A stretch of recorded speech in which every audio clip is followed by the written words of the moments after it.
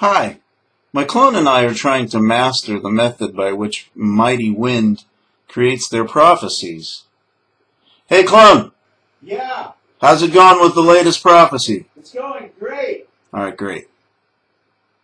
What we do is we just look at the news, and when we find something in the news that we think would be particularly offensive to God or that maybe we could claim was caused by God, we just reiterate it and act like it's a prophecy, a prediction, and we hope for the best.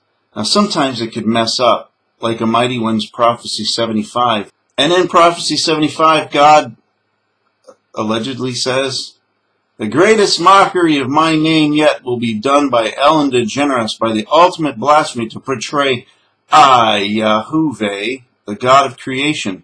She will pay with her soul for this." Well, it turns out in 2004 it was announced in the news that Ellen Degeneres was going to play the George Burns part in a remake of Oh God. And this is 2004, just about 9 years ago.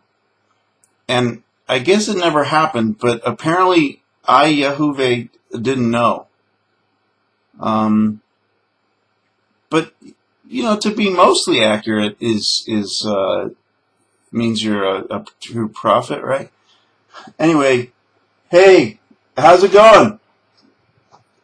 Yeah, well, I've come up with this great thing about an earthquake in California. There's going to be an earthquake in California. There's going to be an earthquake in California? And that never happens.